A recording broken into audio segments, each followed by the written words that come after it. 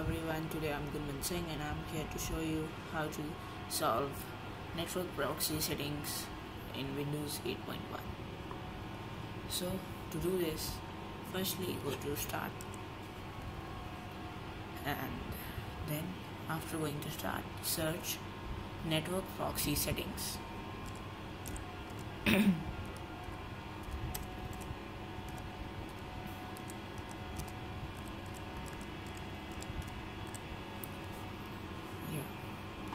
Try searching network proxy settings, let it load.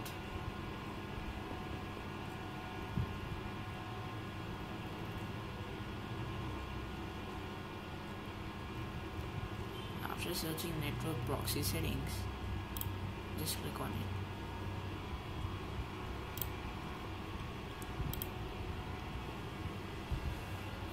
Then you must turn on this automatic proxy setup. You must turn it on, and manual proxy setup must be off,